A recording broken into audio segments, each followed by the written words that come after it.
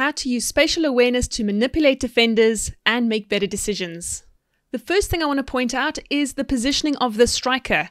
So a lot of the times we're off the ball, and what's really done well here is by creating the depth and stretching the field, it's now putting doubt into this defender's mind, which is just stretching them and making them aware of this player, which is causing him to potentially forget about the line of this player. Okay, so it keeps him a bit wider, keeps him out the circle, and now his focus and attention is obviously this player here. The second thing I want you to note is the player on the ball. Okay, so as he gets the ball, notice his angle of his run. Okay, so you see where the defender is at the moment, and his angle of his run is towards the baseline, which gets this defender to take a couple of steps over to the left. Okay, and what that does, it just opens up the space and that passing line through to the striker in the circle. Next, I want you to pay attention to the striker in the circle. Okay, watch his head at this moment. You can see he's pre-scanning to see where that space is. That pass hasn't been played yet. So he's looking over his shoulder to see how much time and space he has, and he's starting to prepare for what he's going to do if that ball comes to him. The inside pass is then played to the free player in the circle who's the most dangerous and currently not being marked.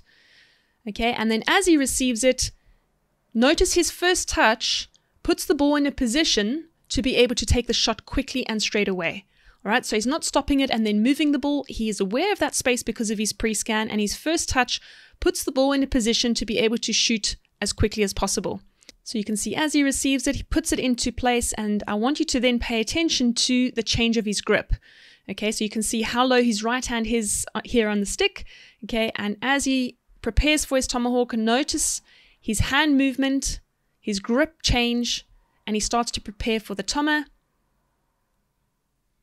And as the player comes to pressure him, he wants to get his shot away quickly. He wants to be able to lift the ball over the stick. Okay, so his connection is made below the sweet spot on the ball. Okay, so if you want to hit it flat, you want to be hitting it in the midline of the ball. Here, he's hitting below the line of that midline, so below the sweet spot, which is going to allow the ball to lift up. Okay, so notice how low he gets, his hand position, the stick contact with the ball, hits it underneath, which allows it to lift up, and it carries on into the top corner, making it really difficult for the goalkeeper to make this save. So there was a really great example of how you can use spatial awareness to manipulate your players and improve your decision making.